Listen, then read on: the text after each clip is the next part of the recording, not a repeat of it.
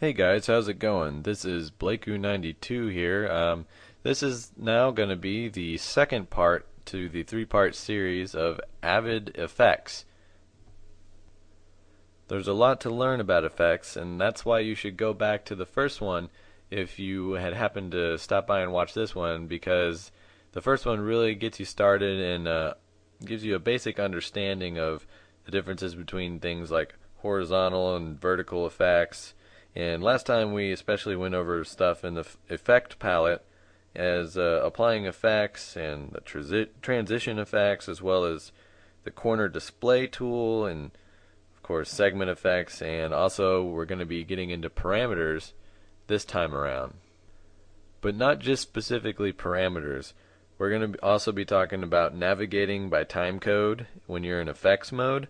And also we're going to give the definition and show you how to work a little bit using keyframes. I'm sure you've probably heard of those before. They're very handy little plots that you can put your own type of specifications on. And we're also going to just look at the grid and find out what that can do for you. And overall we're just going over some common effect parameters that are pretty useful in your everyday effects editing.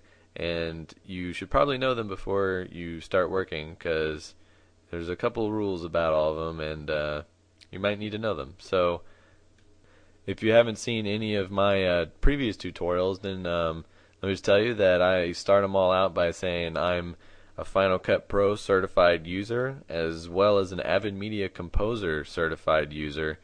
But that doesn't mean I'm a certified user.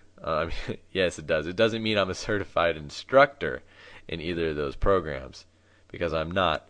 I'm just putting these videos up for your guys' benefit.